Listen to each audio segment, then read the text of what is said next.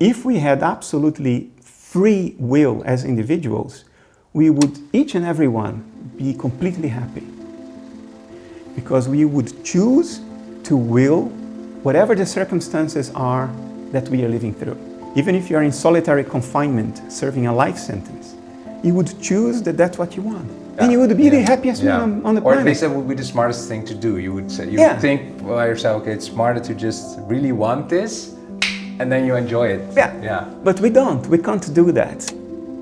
We experience something that we call free will because our choices are computationally irreducible. Nothing in the universe knows in advance what our predetermined choices are going to be. Your life's not about you, so it's not about making the right choices. That's not what it's about. Now, if you remove that, if you remove those colored glasses, that your life is about you and therefore your individual choices are what determine the meaning of it all, remove that. What remains is this unfathomably incomprehensible system called the universe. And you are bang in the middle of it. You are a part of it.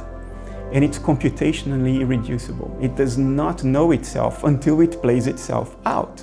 And you are the eyes through which it's doing that. And it's not about you, it's about it. But you play a role.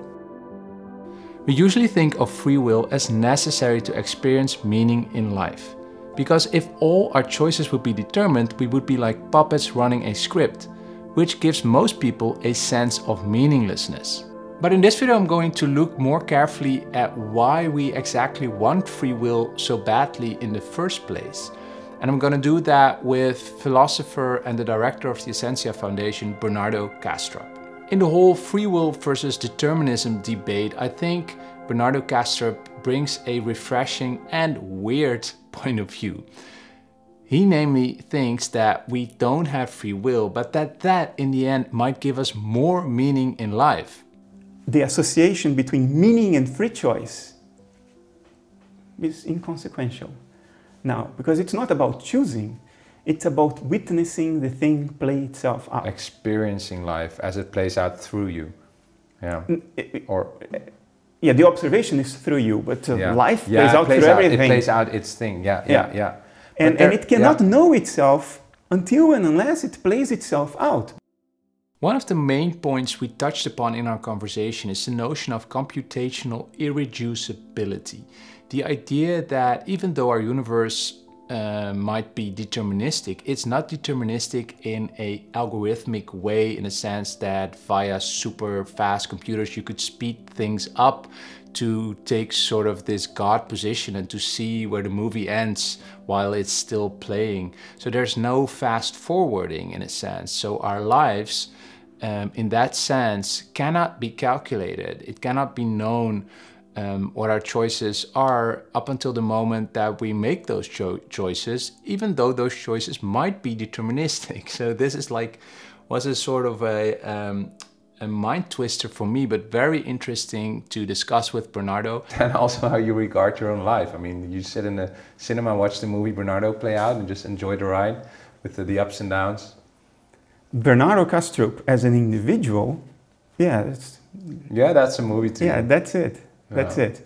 And if you are the eyes, the metacognitive eyes, that are part of the system, to bear witness to it playing itself out, why is that not meaningful? I mean, this is the deepest meaning imaginable. To say that your choices are determined doesn't mean that you are unimportant. Take you out of the system and it doesn't play itself out. Before we go to the full conversation between me and Bernardo, I'd like to ask you that if you like the content we are bringing with the Essentia Foundation, please like, subscribe and comment and help us grow this movement, as I like to call it. But now let's move on to the video that could not have been made. I wanted to make this video because we had a phone call a couple of weeks ago and in which we firstly discussed your position on free will and you telling me that you had your doubts if we have it, and you elaborated on it and we hung up and somehow it just pondered with me, and then you came out with an essay on our Essentia website's channel, and it's just not been keeping me up at night. My kids keep me up at night, not my free will ponderings, but still the question, do I have free will or not? And mainly, why am I so bothered with it in the first place? Because why do I want it so badly? For me, free will has always been sort of a necessity to have meaning in life. I have always wanted to have free will. Otherwise, life is not meaningful. Exactly. So maybe first that question, why do many people, or we, or most people, want it so badly? I think it's because of what you just said. There is this link that people make between having free will and their lives having meaning. Yeah. That if everything is determined, then it's like balls on a billiard table. Everything is set from the get-go, and then you just have to go through the moves, but there is no decision that could make things different. Yeah. And in that sense, if life is just, you know, playing the record, and the record is determined, then there is a perceived sense in which life is meaningless. Yeah. I think that's a profoundly wrong line of thought.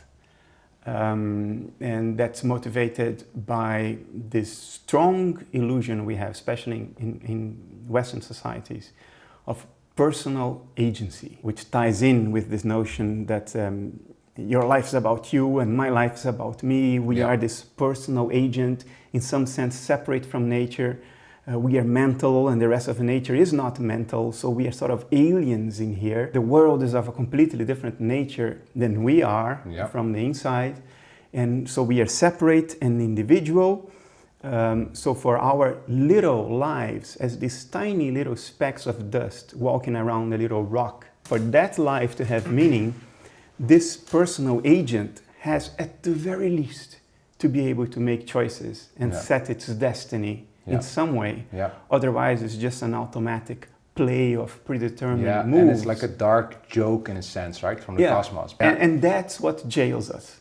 Yeah. It's this need for that kind of illusory freedom that confines us. Yeah. Because it prevents us from seeing the horizon, from taking notice of what is really going on. Yeah, and before sort of giving your take on it, which you sort of have written about in your books and also in your essay, I want to dive into sort of more the whole debate in the first place. And that brings us, of course, to the question of determinism. And a famous notion is that of Laplace's demon. Sort of, I think it was a mathematician or... who said that if there were sort of an outside position to look at the universe and we know the universal laws of physics, then you could just play out everything. You could compute sort of exactly Bernardo's life, the necessity of this film being made, everything. You could know it all. And so like a extreme form of determinism. And people, I think, long believed in that, right? If we just look at physics, Newton, etc. So what's your take on that? Is that still compatible? Are we determined? How do you feel about that Laplace's demon? Would that take meaning out of life if this demon could exist in principle? Yeah, that's a good question. It's the strange thing is that it can also give us it can relax us a bit, right? Because then it doesn't really matter my choices. I'm somehow determined. And if I could convince you that it's impossible for that demon to exist, would it change? It would make me feel a bit more responsible, morally at least, if I have free will. So it would come back to the meaning of life. Whether the Laplace... And it would be more exciting. The universe would be a more exciting place, I'd say. Okay. Yeah. There is a concept in computer science called computational irreducibility. Yeah. And it's key for this topic.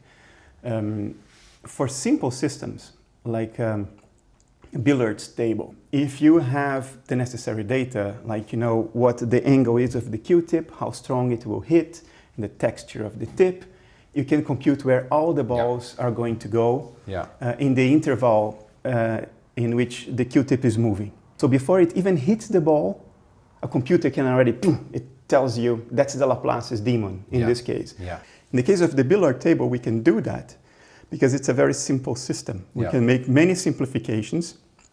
We can idealize certain parameters that will lead to very small errors in the computation. So we can calculate the future state of the billiard table with the balls in it much faster than it takes the balls to play out and get to their final positions.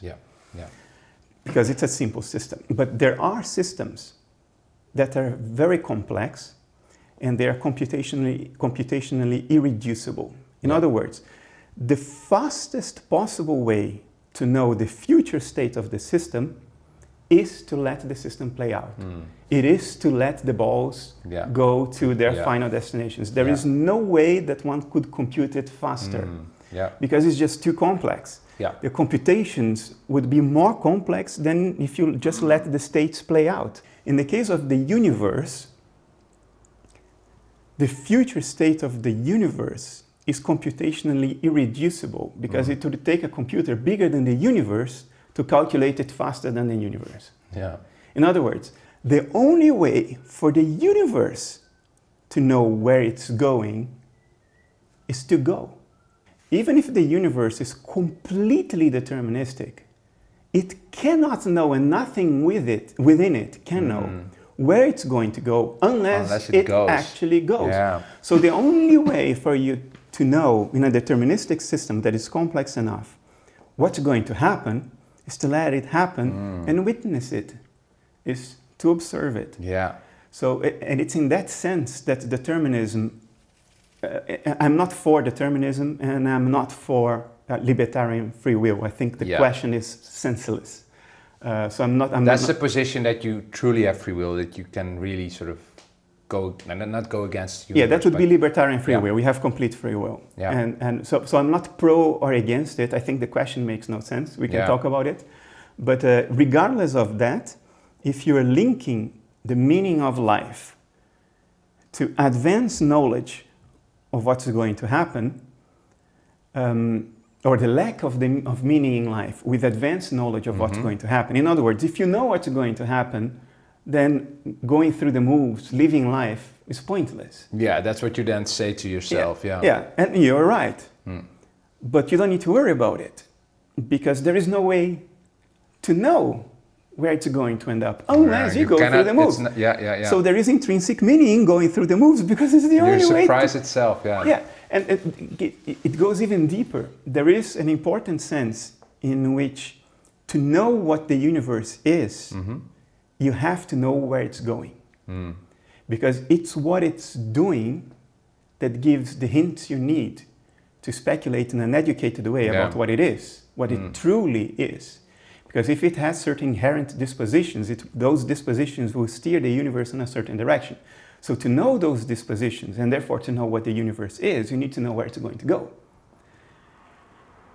But if you can't predict where it's going to go, because it's a computationally irreducible problem, then going through the deterministic moves is what will allow the universe to know what it is. It needs to go through its own computation, move forwards, to know where it's going, to know, but to know itself. To know itself. But that does imply a sort of algorithm, a set of rules that sort of computes from the initial state. And is that there? I mean, is there randomness involved? I don't think so. I think randomness is the word we use when we don't know. People like to say that when Einstein said that God doesn't play dice, that he was wrong. He was wrong in a very restrictive sense, that in quantum physics, Bell's theorem shows that local hidden variables are incompatible with experimental results. So he was wrong in that restricted sense. But in the general sense, does God play dice? I suspect he was right. And I'll tell you why. Randomness is an empty concept. It's an empty drawer that we sort of reserve for the things that we don't yet understand. If we don't understand how things happen, it's random. And we use this word exactly in this sense. In engineering, there is this concept called signal-to-noise ratio. And if your signal is sufficiently bigger than the noise, then you can ignore the noise. Now we say the noise is random because we can't model it. But it's not fundamentally random. noises, electromagnetic interference from all kinds of sources that you don't take into account, calculations that are too complex for you to run, the influence of ionic particles coming from the sun that you didn't measure. They're all determined. When you throw a coin and the coin lands with heads or tails up, that's completely determined by air pressure, air flow, the angle and force of your throw. But we say it's random because we can't compute it, or it's not practical to compute it. So we use already the word random routinely as a shorthand for all the stuff that we don't know and we don't understand, or we didn't measure, or we can't compute. And in my view, that's the only sensible way to use the word random. There is no fundamental randomness. But if we say that you have to go through the states and there's no way fast and just go through them, that indeed relaxes a bit sort of the whole problem with determinism. The states of the universe as a whole. We can calculate, predict states of simpler physical systems. Yeah, exactly. But can we predict, like can we predict our own future? No, we cannot predict the choices we will make. I think they are philosophically necessitated. Our choices are a consequence of what we are. Yeah. And we cannot not be what we are. So in that sense, there is no room to play here. Our choices are a function of what we are, and we are what we are. And thereby it is determined, in a sense. There is a strong philosophical sense in which you could say the choices are determined, but they are determined by us, which is compatible with free will. Because free will is not the statement that your choices are random. That's not what the intuition of free will tells you. Random choices are not free. Because you don't make them, they're random. Yeah, that's the difficulty, right? Because we say we don't want determinism, a lot of people, then you want free will, but the opposite of determinism is randomness. Yeah, and we don't mean randomness. We don't mean that. No. And the problem is there's nothing in between. There is no semantic space in between. And that's why the very concept of free will is malformed. What most people mean by free will is that my choices are determined. But they are determined by me, by my preferences, my tastes, my plans, my wishes, my fears, everything. And you say they are not? And I say they are determined by what nature is. They are clearly not determined by us alone because we are not in a vacuum. There are lots of input variables into the system that we are. And the consequence of all of that input are the choices we make. If we had absolutely free will as individuals, we would, each and every one, be completely happy because we would choose to will whatever the circumstances are that we are living through. Even if you are in solitary confinement, serving a life sentence, you would choose that that's what you want. And you would be the happiest man on the planet. Or at least that would be the smartest thing to do. You would say, you would think by yourself, okay, it's smarter to just really want this, and then you enjoy it. But we don't. We can't do that. We don't choose who we fall in love with. We don't choose what we like to do and what we don't like to do. Do you choose your next thought? Do you choose your emotions? If you did, you would never feel angry. You would never feel depressed. You would never feel anxious. What the hell do we choose? Our choices are determined by nature, and there is a lot more to nature than the ego. There's a lot more to us than the ego. There are all the layers of the so-called unconscious. Yeah, because let's unpack that, because I think here you are on par with materialists saying, like for instance, someone like Sam Harris, I don't know if he really identifies as being a materialist, but if I listen to a lot of things he's saying, it does seem to me he is.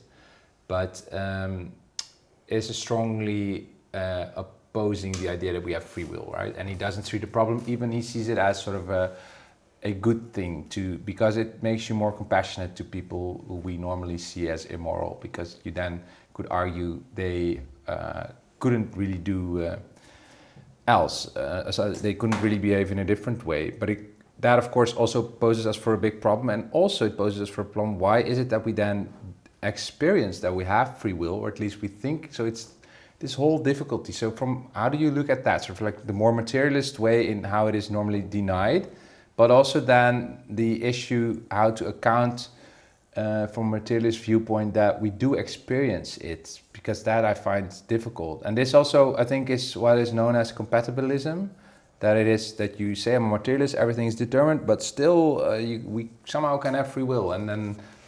Yeah, I usually don't like this kind of word dance. What are So your I'll thoughts? try to be straightforward. So a couple of questions, but yeah. We experience something that we call free will because our choices are computationally irreducible. Nothing in the universe knows in advance what our predetermined choices are going to be. In other words, by witnessing the unfolding of that which we are, what we are determines our choices, what nature is determines our choices. Since that is unknown to nature before it plays out, we experience each and every choice as a novelty. Is this Libet's experiment in the 80s? No, That's something different? No, that's something else. I think Libet's experiment says absolutely nothing about free will. Okay, but why I'm saying this is because in that experiment, in brain scanners or whatever, the decision is sort of noticed, sort of measured before the participants in the experiment experience their free will choice themselves. Yeah.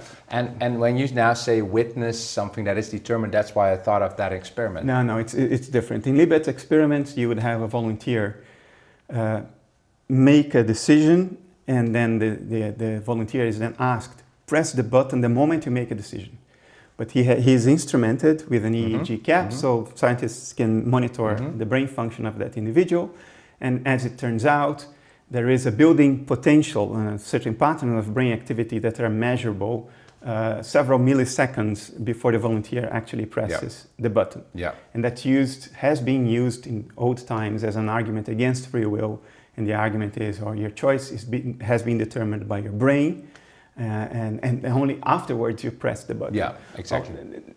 Since then, that experiment to a large extent has been debunked on methodological grounds. There are all kinds of methodology problems related to that experiment. Okay.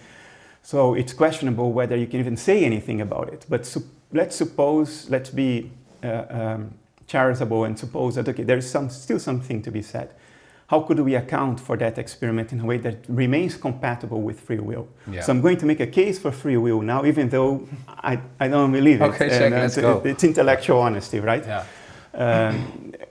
The conclusion conflates consciousness with meta-consciousness.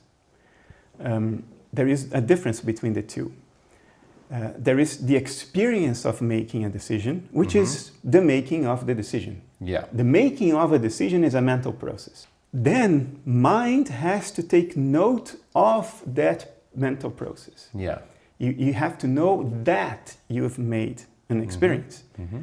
And you have to know that before only by knowing that you've made an experience can you press the button. You have to be able to report to yourself that you have made a choice. You have made a choice. In other words, to speak technical language, you have to re-represent the mental process that is the choice. And that re-representation is a mirroring in a higher level of cognition of an event that has already taken place in a lower level of cognition. This is a re-representation. And it takes some time, and therefore... And that takes some time. So there is time that your mind takes between making a decision and reporting to itself that it has made a decision. And that's what accounts for that.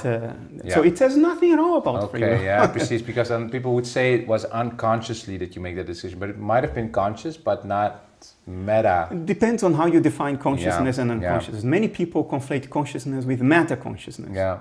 So in that case, you could say it's an unconscious decision. I think that's wrong, but The viewpoint of compatibilism. So it says that I've been watching videos online of even physicists and people who say like it's a category error that you can have on a particle level, say you're fully deterministic, but on the human macro level, you still have free will as a somehow emergent property.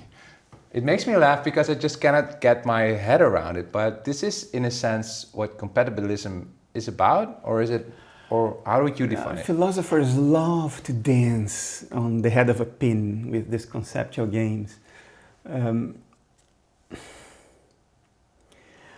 I I think the question is unimportant. Yeah, but just in your words, what is compatibilism? Compatibilism is the notion that free will is compatible with determinism. That there is a sense in which you can construe the idea of free will that does not contradict the notion of determinism. How do they do that? What's the trick there? If I ask you to fix that. The trick is to say, although our choices are determined, experientially everything plays out as though they were not determined.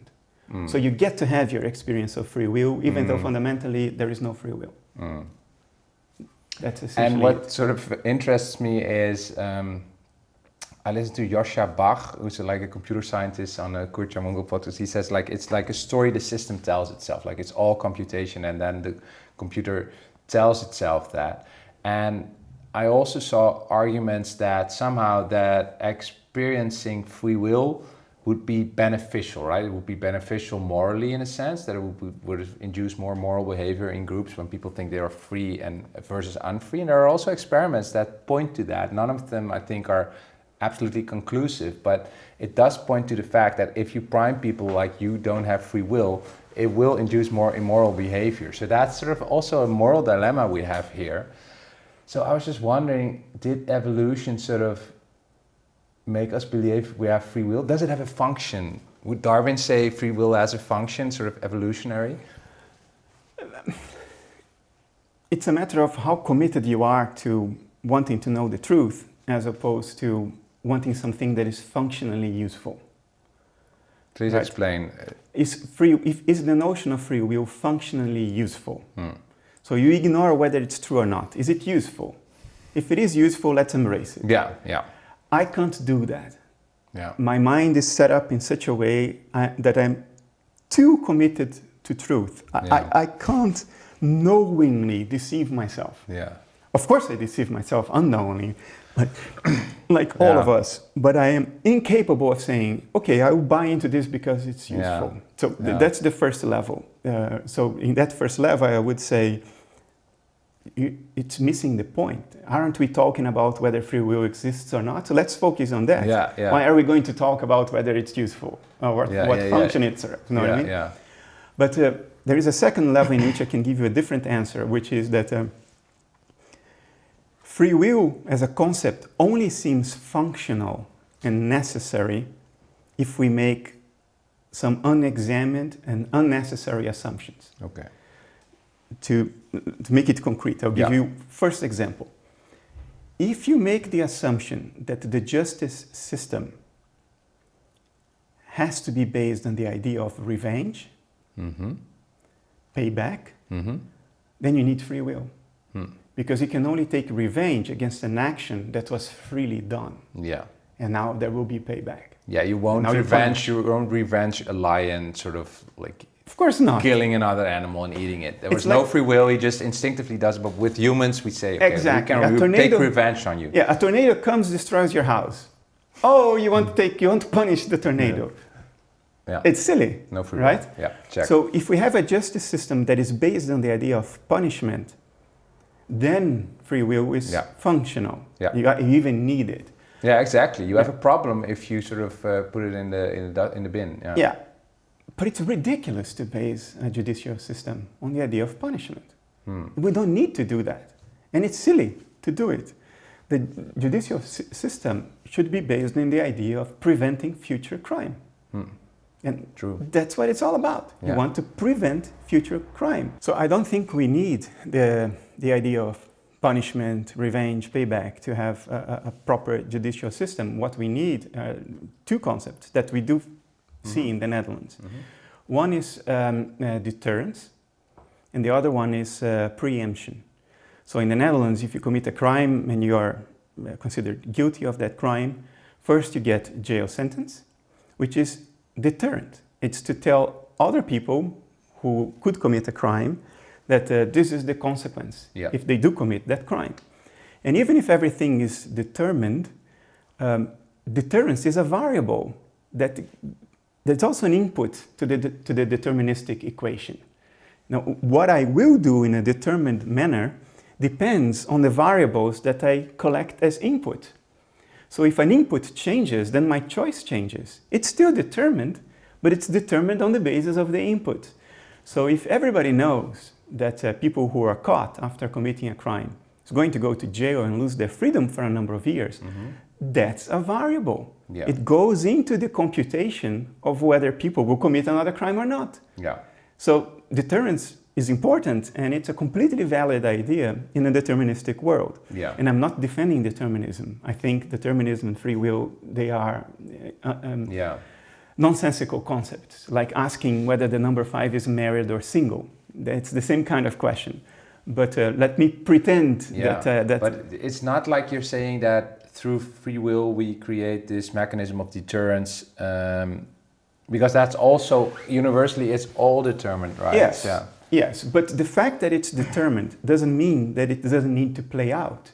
Yeah. Because it's computationally reducible. Yeah. So it has to play out. Yeah. For the universe to get whatever it wants to get, Yeah. it has to play itself out. Yeah. But everything that happens in nature is a function of what nature is. It can't be anything else. And so there is a sense in which it is determined. But a judicial system can be based on prison term for deterrence, and then what in the Netherlands we call TBS, which is preemption. And that is, after you served your prison sentence, psychiatrists will evaluate what is the chance that you will recur and commit a crime again. Yeah. If they think that the chance is high, Yeah. you are still detained in a psychiatric facility. Yeah. And that has nothing to do with payback, punishment. The whole thing still holds water, even if determinism were true. Yeah. Because preemption is a variable that gets computed into the equation about whether you would do something or not. Yeah. And not preemption, deterrence. And preemption also holds. Actually, it's based on a form of determinism. Psychiatrists will evaluate whether your intrinsic dispositions... Yeah, you were determined to do it. Yeah. And there are a lot, I mean, there are a lot of problems with our system, but I do agree internationally that it's pretty well organized in the Netherlands. The thing that sort of interests me is because it also goes the other way around, right? If you say sort of criminality sort of is determined, you also say that people are highly successful who also like to think they got there through their own free will are also to determine. And this brings me to sort of the work of, I don't know if you know much about psychology, but B.F. Skinner with behaviorism in the 50s, we sort of came up with this whole notion. He even had a book called Beyond Freedom and Dignity, right? Because he linked sort of our freedom also with our sense of dignity, right? Our stories of being a hero when you do the good stuff and being the bad guy. And that's throughout human history that we tell ourselves these stories. And what's your take on that? That sort of this notion of determinism also crushes this sort of our longing for these big stories of being dignified as the hero. It's all based on the same underlying delusion, which is this delusion of complete personal agency, as if we were separate from the rest of nature. Yeah. Which is an oppressive delusion because it sort of puts all the responsibility for the outcome of your life on you. So if you're a failure, you have only yourself to blame. But if you are successful, you can beat your chest in front of the mirror until the chickens come home to roost. And both are based on this notion of intrinsic personal agency, which leads to the other delusion, which is your life's about you.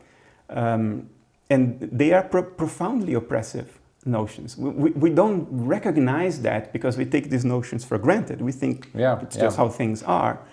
But if you see through them, and you understand that your personal agency is extremely superficial. We are like the tornado, we are just the two little eyes sitting at the tip of the tornado. What's going on underneath is not us. It's all kind of impersonal mental processes, an ebb and flow of stuff that is nature, not Bernardo Kastrup or But are you in a Hans sense, Busstra. and you can agree a little bit with behaviorism on that, in that sense? No, you will never get me to agree to Skinner, because what he's saying is that there is no mind, there is only behavior. And that is one of the stupidest ideas in the history of human thought. So no, and certainly you're never going to find a defender of behaviorism. I think behaviorism was a cultural sickness. Yeah. It was an ailment. But it is a sickness that sort of, it still pervades a lot of thinking. Even in Silicon Valley, there's this author, Shoshana Zuboff. She wrote a book called The Age of Surveillance Capitalism, in which she makes a very strong point how Skinner's ideas are sort of on the night closet, you know, next to the bed of Silicon Valley people who want to nudge the world in sort of predicting our behavior and selling that, of course, to advertisement, etc. The whole philosophy that we can all be determined, and Skinner had this idea of a superorganism, you know, that we can have this like society without friction and stuff, and it's still it's scary in a sense, right? That this a lot of this thinking is a lot of smart people in a sense believe this. Well, that's one aspect that behaviorism adopts, which is that our mentation is modelable and predictable. Yeah, yeah. And I agree with that. I think our psychology is much more predictable than most normal educated people on the streets would ever guess. Yeah. We are profoundly influenceable in very subtle ways. That doesn't mean that behaviorism was right as a kind of approach to psychology that tried to replace mental processes with external behavior. I think that's ridiculous, but that human mentation is modelable and predictable to some extent. That's undoubtedly true. It has been proven by practice. Yeah, but they hope that they can compute it through silicon, and that you just sort of said it's irreducible also then in a sense our behavior. So that's like our behavior, idle hope that we can ever compute sort of what Bernardo will do tomorrow. Not in the full nuance of our behaviors, not with precision. No, exactly. But most of our modeling efforts simplify things. We make, simplifying assumptions in the beginning, and we can make them if we understand how much that we increase the error bar. So if I can, for instance, when I'm modeling a fluid, if I can disconsider all quantum effects and only model everything on the basis of the electrostatic attraction of molecules, then I can model fluid dynamics in a very simple way, but enough to predict the phenomenon of relevance, like will my aircraft fly? Yeah, exactly. What's important to you? Yeah. So from that perspective, the simple aspects of human behavior that are relevant to selling a product, those can be predicted. Yeah, exactly. And that's what they want. But their belief underneath that is that if only we understand the human mind better, we can, in principle, fully predict it. And that you say is that's nonsense. No, because that's based on the assumption that the human mind has hard limits, has hard boundaries. In other words, it's a bound system that has limited entropy within. But I don't see the human mind as that. It doesn't have a hard boundary. A dissociative boundary is never perfect. It's porous. There is traffic of mental influences and that you in cannot and out. sort of integrate in your calculations. So to model a human mind to perfection, you have to model the whole of the universe to perfection. Because there isn't a hard boundary. There is an exchange of influences. And the moment you open that door to model with perfection, now you have to go through the boundary and model everything else. Good luck with that. And then you're back to your sort of computer that's just as big as the universe. It's computationally irreducible. But to model only certain superficial aspects of human behavior, like patterns of consumption, and to model that on a statistical basis, that's completely doable. Yeah, I wanted to think, there is this sort of notion, we talked a bit about compatibilism and how it can be compatible, and there's also this notion of emergence, right? It's like a buzzword or a magic word, how somehow out of the determinism a sort of free system can emerge. I want to just reflect with you on the whole notion of emergence, and then there's a distinction, right? People have like strong emergence.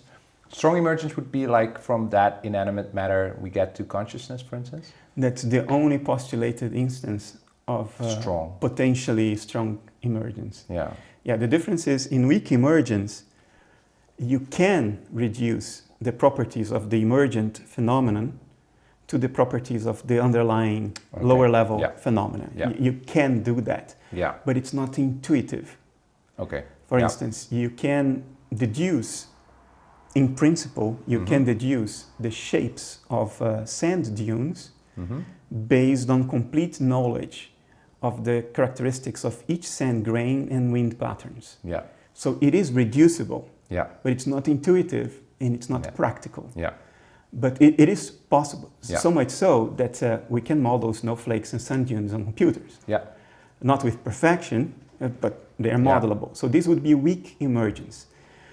A weakly emergent phenomenon is reducible to its underlying constituents. Complete knowledge of the constituents will lead to complete knowledge of the emergent phenomenon in principle.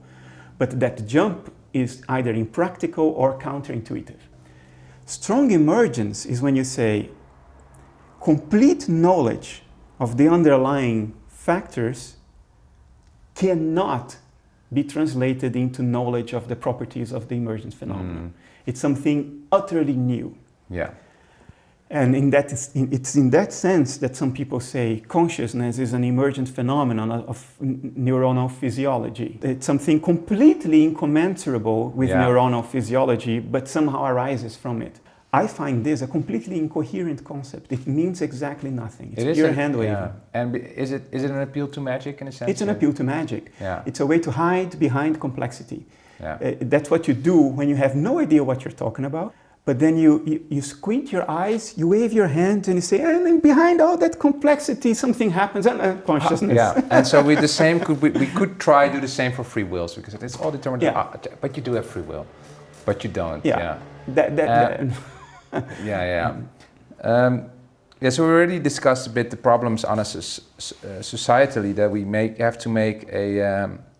It's just a big shift, right? We're addicted, in a sense, to this free will thinking in our how we think about law, how we think about meaning, success in our lives, and how to sort of. I mean, if we would go to rehab, what would be your first what would be the first therapy session? To undo the underlying assumptions that lead to these delusions.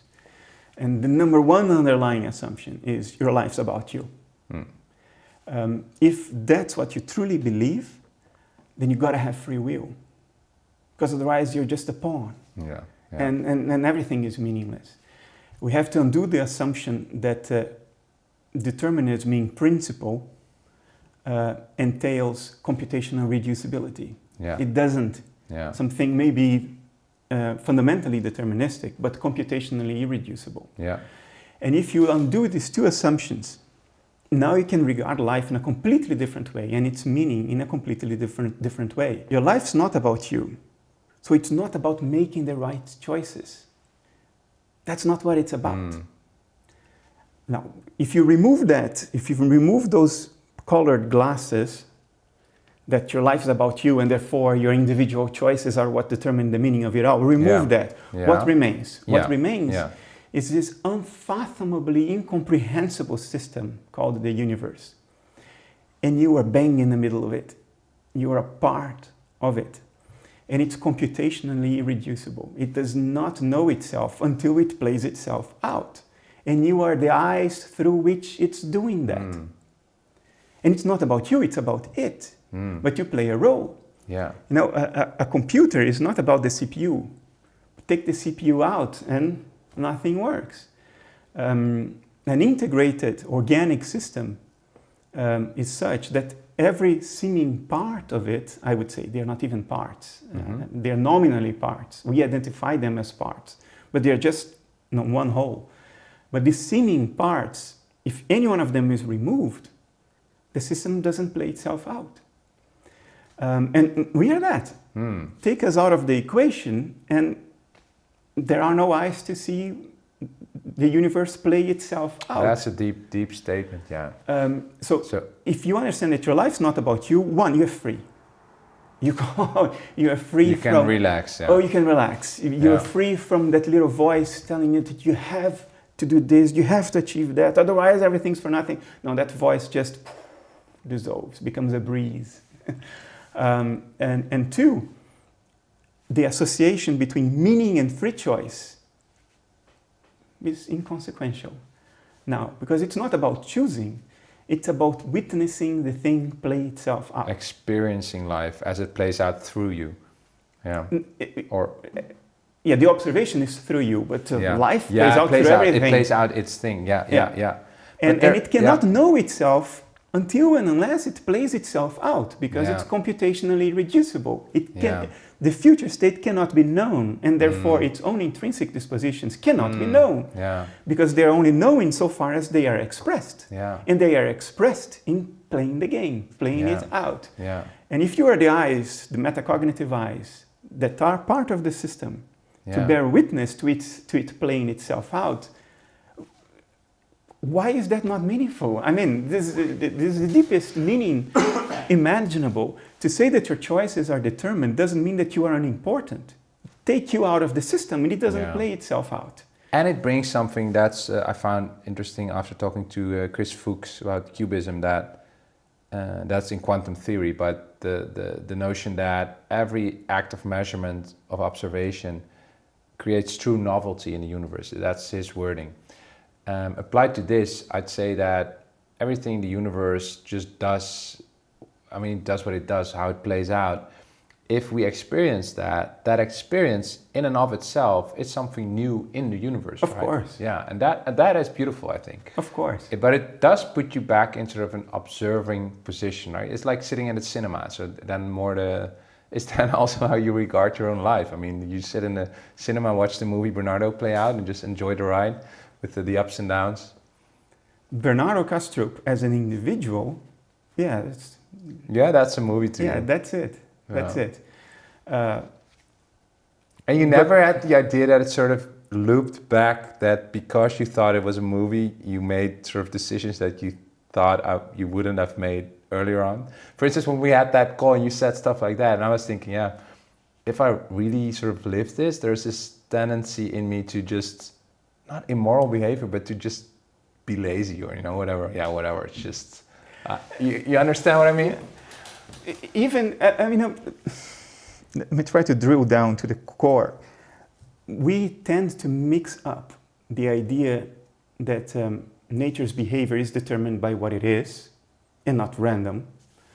We tend to mix that up with nature's behavior being mechanistic in a simplistic and silly way. Yeah. This association is not what I have in mind. Like a script, like just running a script. Yeah, or an algorithm. Yeah. An algorithm is a particular form of classical computation. We know better than that these days. There are other ways of doing computation. Quantum computers operate in a completely different way. So when I say that every move in nature is in principle determined by what nature is, because there's no alternative to this. What else? Other than random magic, even the throw of a dice doesn't count because it is determined. Everything has to be determined by what nature is. It's a tautology almost, right? Yeah, that I get, yeah. So, but in saying that, I'm not saying that nature is an algorithm. And that's the important distinction. Yeah. I'm talking about in principle determination, not algorithmic determination. Yeah, that's an important distinction, right? And the concept of will then, let's skip the word free, but will. And also this, I'm not a deep reader of Schopenhauer, but that's what pops up now in my mind. And you've written about Schopenhauer, right? How does it refer to his thinking or the other great philosophers, like the will of nature? Yeah, Schopenhauer saw every necessity in nature.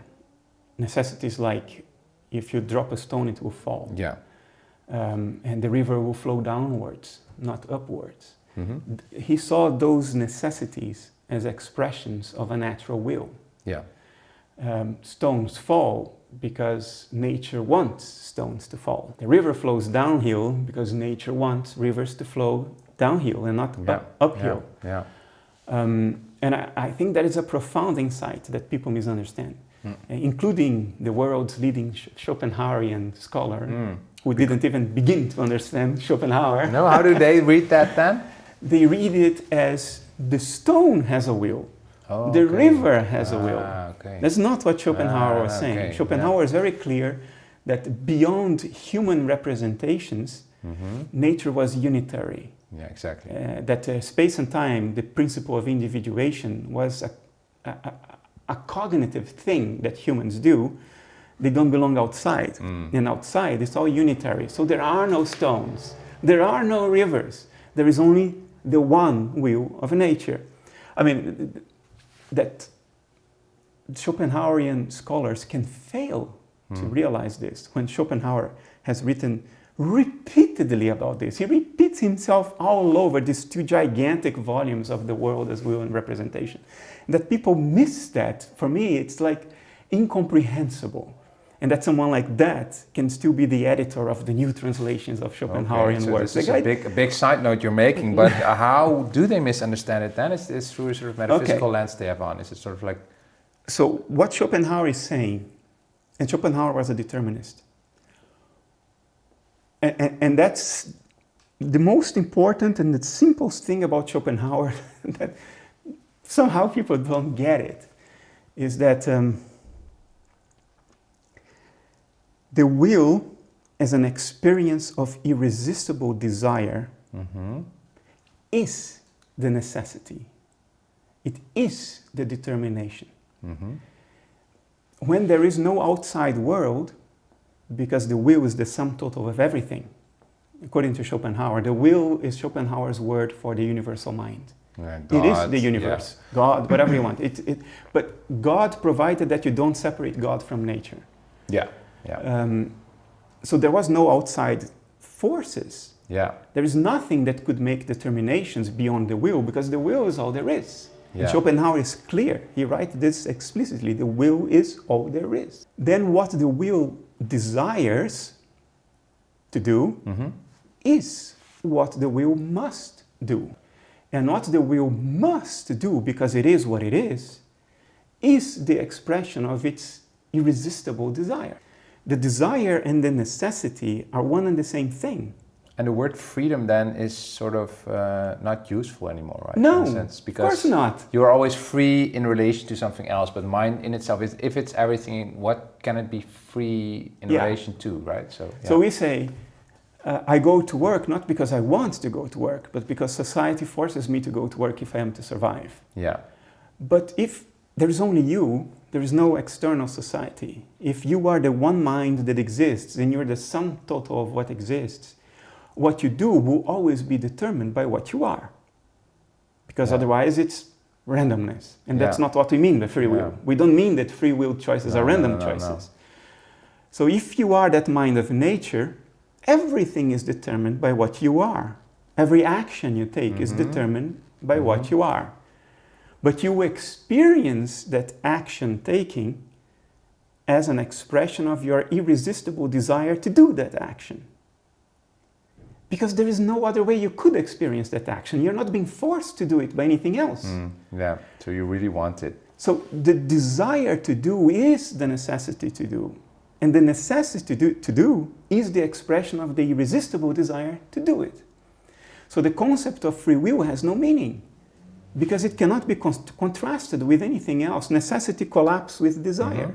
They are one and the same thing. They're two words for the same thing. They're not identical different things, different identical units in the sense that you can have two Volkswagen cars of the same year, model and make, but they're still two different cars. No, necessity and will are the same car, the same unit. If you understand this, the whole hoopla about free will is just... I think I get it. I have to really let this sink in. But a question I have right now is then, if we get back to sort of that notion of computational irreducibility, talking about Schopenhauer will, it makes me think that the universe could will something that goes against the laws. That's what we perceive on our end, sort of the regularities we see in that will, we call the laws. We call that the laws of physics, I guess, right? It could change those, right, or update them, so that brings sort of us into a truly creative universe where things could change. I don't know that. You don't know? No. Just to close the thought on Schopenhauer, when Schopenhauer would say that the stone falls because nature irresistibly wants it to fall. What he's expressing is exactly what I said, that the necessity that we call gravity is the expression of the irresistible will that mass attracts mass. So that's Schopenhauer. And now your question is, could the will something other than what it's willing right now? Yeah, could it update itself, or just think, different day in the universe, let's do things differently? So it has to will itself to will something else. Yeah, that's, yeah. Then it's still an expression of its irresistible will. You can't get out of this. You can only loop around it. Okay, I get it. But on our end, from the human perspective, that could mean a different universe, because then that is just part of the irresistible will. You know what I'm, or is this then sort of... that would only mean that there are meta laws that produce the laws we know, the laws of physics, the laws of nature. And if there are those meta laws, then they are part of what nature is. And they have always been there, we just haven't detected them yet. So we would just create a new layer of meta laws to reduce our laws to. But whatever you do, you cannot escape the notion that whatever is happening in nature is a function of what nature is. Yeah, and if we could go back to an initial state, hypothetically, and still it's computational irreducible, will we end up with exactly the same universe then? This is one of those thought experiments that I don't think help us in any way, because it's a scenario that can't happen. We can't go back. You know, we can speculate endlessly about it. If you put me on the spot and you force me to give an answer, I would say it will play out exactly like it played out.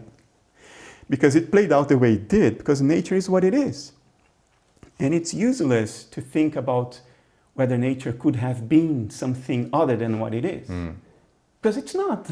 Know what I mean? And then, it is what it is. Yeah, so I think summing your thought up, Bernardo, is that sort of a deep meaning or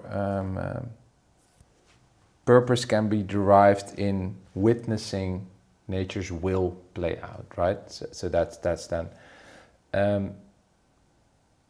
But it does seem to me that I do have a say in how much I witness or not, in a sense. And that I regard then as my free will. So let's say the script of my life, how things go, I do not really have a say. I had to be here to record this video with you, but it does still feel that in the now, in the moment, I do have a bit of free will in how much I really take notice or am here right now, or my mind drifts off. Or is that all just nature? I mean, what are your thoughts here? It's all just nature, but recognizing this doesn't mean that that we don't have to play our roles. Because even if nature is deterministic, and I'm not saying that it is, I'm saying that determinism and free will as concepts have no meaning. It's like asking whether the number 5 is married or single. The question is inappropriate. But let's pretend for a moment that things play out as if determinism existed. That would still not mean that life is futile. For instance, my understanding of this form of determinism doesn't mean that it's futile for me to talk about it, because people would do whatever they would do anyway. Now that's false. That's not what I'm saying. Because my doing what I'm doing and people listening to what I'm saying now is an input variable to the algorithm, between quotes. Without that input variable, things wouldn't play out the way they will do, because there is that input variable. In this particular case, I'm producing your and other people's input variable. In the majority of my life, I am getting input variables from other people, from the environment about me. Without those input variables, I would have made a different calculation and taken a different turn. So to say that everything is determined by what nature is doesn't mean that our actions as part of the natural unfolding are futile. No, they produce input variables for other parts of nature. So we still have to play it out. But you do not have a say in creating those input variables or not. They will happen through you. It will happen. Yes, even your struggle with it. And maybe that's the most important point. Because we live in a society that is completely result-oriented, which makes absolute sense in business, but is a very poor conception of life. You know, we shouldn't import what makes sense in business to the whole of life. But we do import that, and we think that all that matters is the result. And then we lose sight of what is actually the important thing, which is the inner struggle. When we struggle inwards with, oh, do I have free choices or not? Is the world determined or not? Does life have any meaning? And we think that what will have meaning is the outcome of that inner struggle, whether we got it right or whether we got it wrong. We want to manifest that one thing or sort of, That's what we think. Avoid that other thing. We think the struggle is a means to an end. Yeah. And the value and the meaning of it all will depend on the outcome of that struggle, and the decision, the choice that is made, and what will play out as a function of that. Mm-hmm. I submit to you that the meaning is in the struggle. Mm. That's the end. The end is that inner observation of our own mental struggles. Yeah. That's what it's all about. That's what you're contributing to nature the day you die. Those are the insights, the key insights that you contribute. So it is about the process, because the end is determined by what nature is. But it's computationally reducible, so it has to play itself out for nature to know itself. It's about experiencing the process. It's about observing the process. And the process includes our inner struggles. With the question of free will. And there's really nothing we can do to experience it more or less. It is really what it is, and it is really about experiencing it. And you will go through the struggle. Oh, man. And you can struggle about going through the struggle. But it will happen. You see? And now I do. Okay, if I would now kick, I'm not going to kick you, but if I would, or you can still uphold this worldview, Bernardo? I live this worldview every day, and it has given me fantastic peace of mind. Like regret doesn't exist in my life. Even the regret of pulling that siren Serious? And getting tinnitus. Yeah. It is what it is. No guilt feelings, or because that is also no, I have forgiven myself. Look, to forgive oneself and be kind to oneself, even when one expresses one's deepest evil, is not incompatible with responsibility. Yeah, it's just a more adult way of dealing with oneself. I am very much for personal responsibility. And I don't think that requires libertarian free will at all. And by saying this, my saying this is not futile either, because you hearing this from me will be an input variable to your calculations. So it will influence your behavior.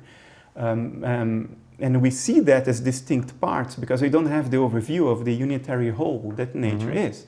Nature is going through its own moves. Its means of understanding itself through playing itself out is us. So your life, my life, has inherent meaning. The struggle has inherent meaning. The regret, which may be senseless, has a meaning because it's part of that unfolding. And everything we got wrong is part of that unfolding. Part of that unfolding is also the futile creation of could-have-been scenarios.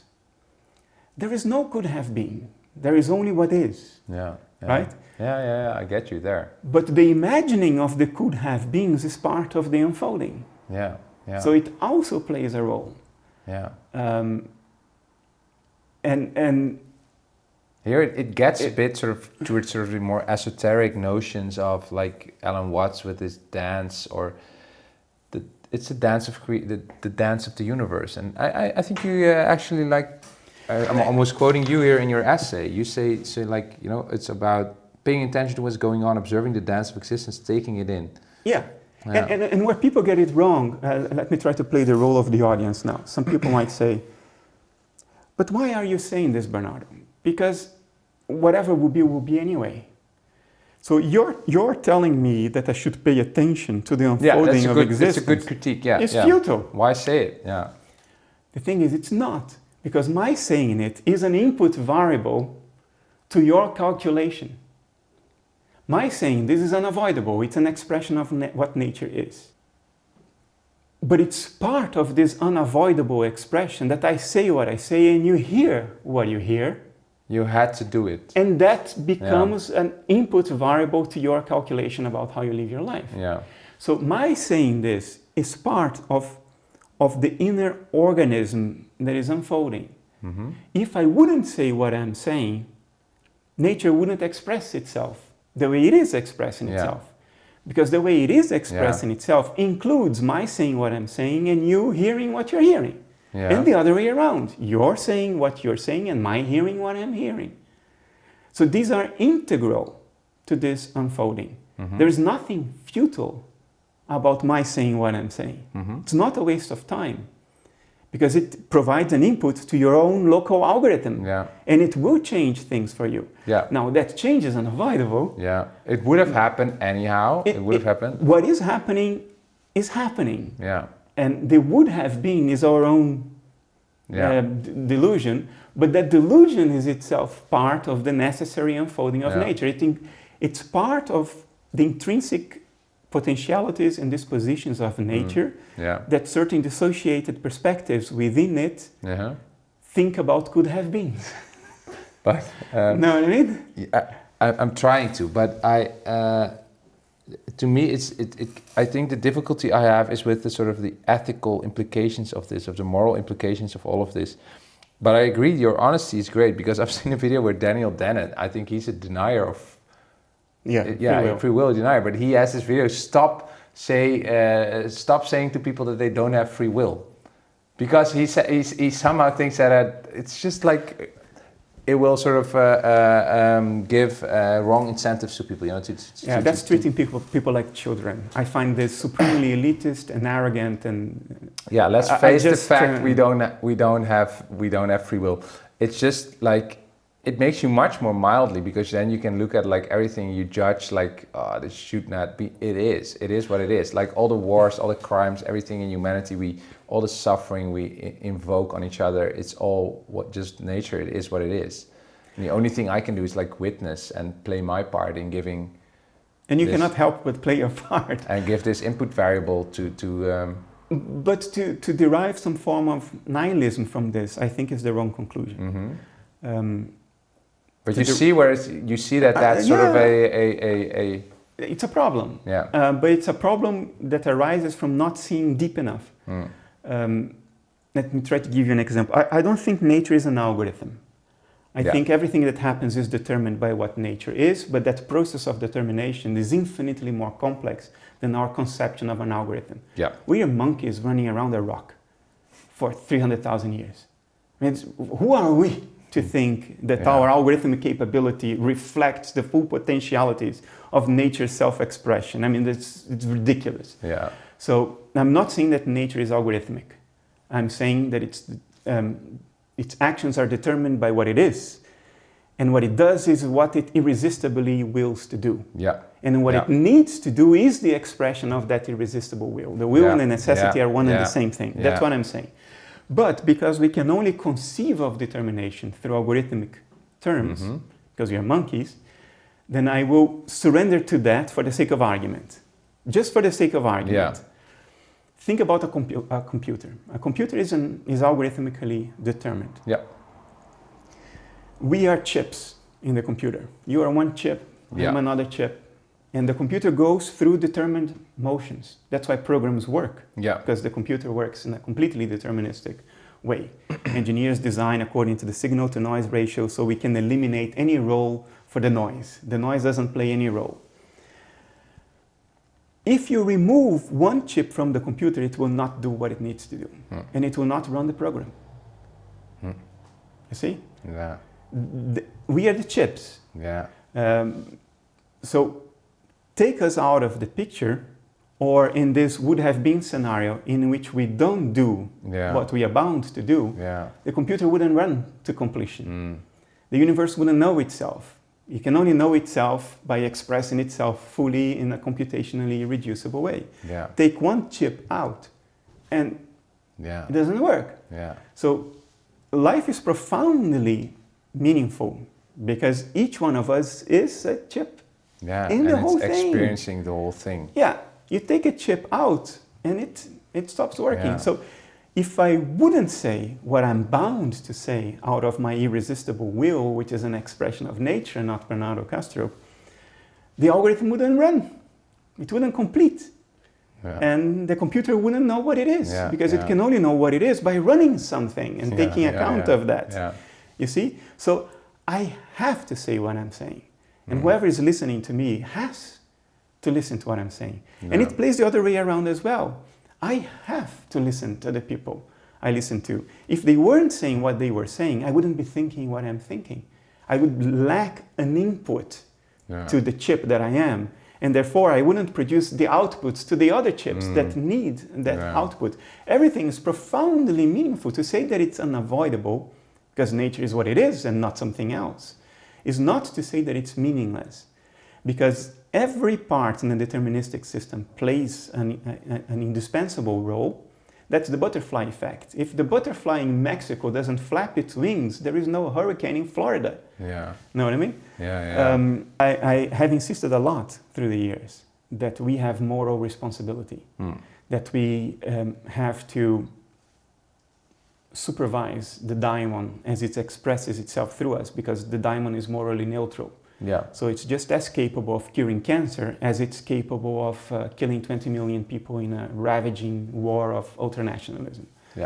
And we have the moral responsibility to keep the daimon within moral bounds.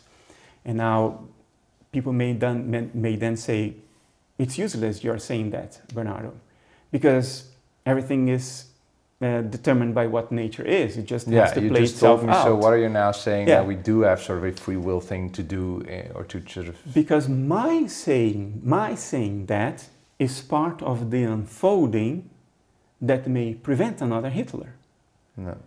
And I am one of the chips. If I don't produce my outputs to the other chips, the algorithm doesn't run to the end. It's unavoidable for me, because of the irresistible will that expresses itself within me, to say that we have moral responsibility. And because you heard that, or other people heard that, their behavior will be other than it would have been had they not said anything. And it's all still determined by what nature is. But every part plays an indispensable role. You see what I mean? My saying this is input. So it's not futile that I say everybody has moral responsibility, because that's input that goes into their calculation about their next behavior. But the only thing where you can derive meaning is the fact that, like, holy shit, the fact that I'm now so suffering about what's inflicted on me is very valuable input for the universe. I cannot help but suffer, but it is feedback for the universe. Of course, it's part of the mind of nature, taking account of what it does. I'm just super curious to the comments on this video, because I think people can sense I do not fully understand this. But this to me is like a lot of stuff you're saying is that it has to sort of sink in, I have to reflect on it and try to live it for a while or see what it does to me. But what I already can sense is that under a materialist worldview, people hate the idea of sort of the clockwork, mechanistic universe, when you're just sort of, what's a radartje in English?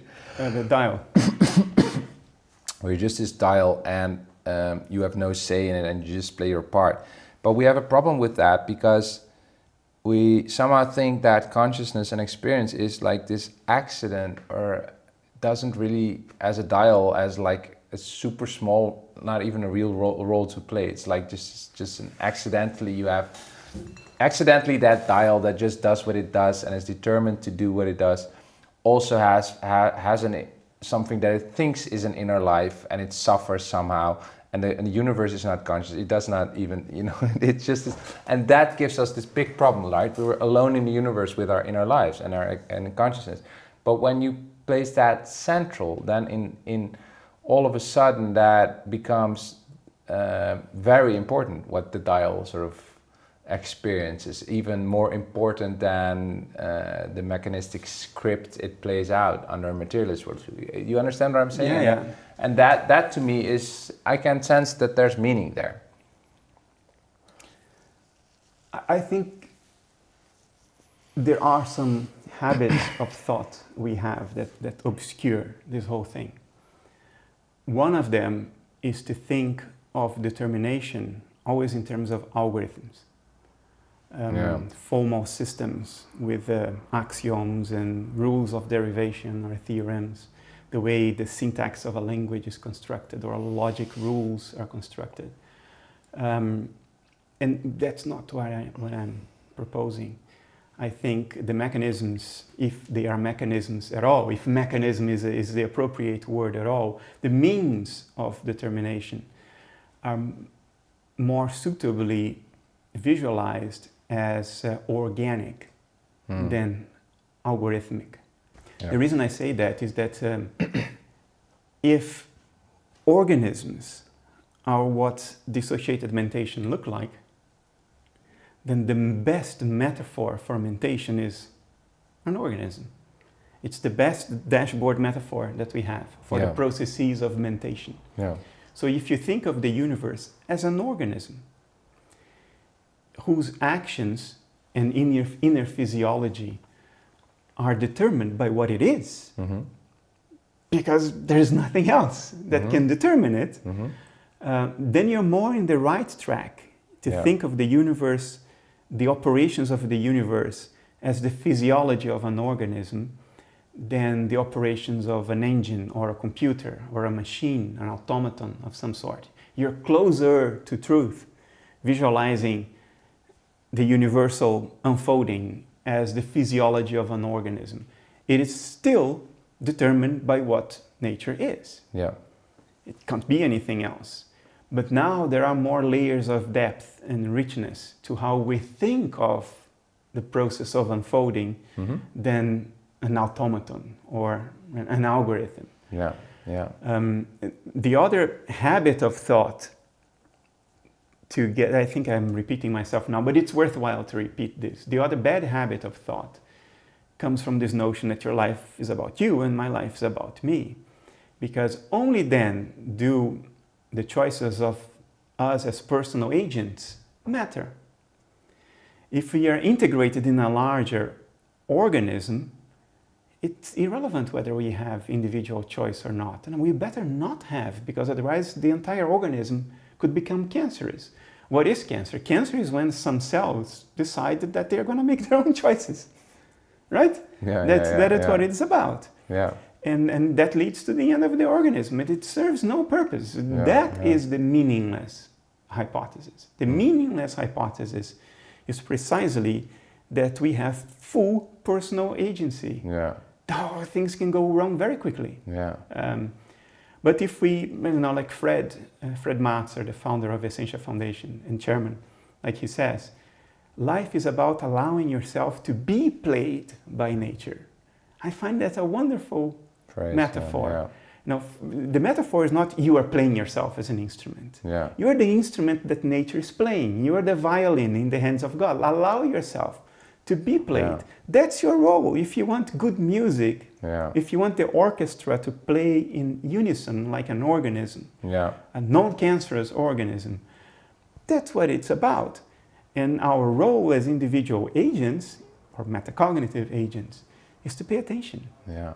Is to observe how we are being played, observe the inner struggle, observe all the questions that arise, and stop looking only at the outcome, the decision, that it's not what it's about. It's about the process and observing that process.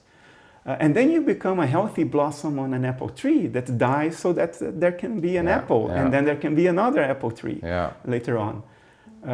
So it's these bad habits of thoughts, mechanistic, algorithmic universe, personal agency, life being about us and not about nature. That's what leads people down the wrong path when they bite the bullet of nature being determined by what nature is, which is a tautology. I think that's a how beautiful... could it be any different? Yeah. I think that's beautiful to close with, sort of the Fred Matzer quote, allowing you being played by nature. Allow yourself to be played. Yeah. And in future videos we're going to dive deeper in what that allowance really means, because, and that's what nice, because this discussion isn't finished, it does seem to imply, it opens the door a bit for free will again. So we're not done. Okay, thanks for watching, and please subscribe and give your comments and questions, and we'll definitely follow up with future videos on topics like these.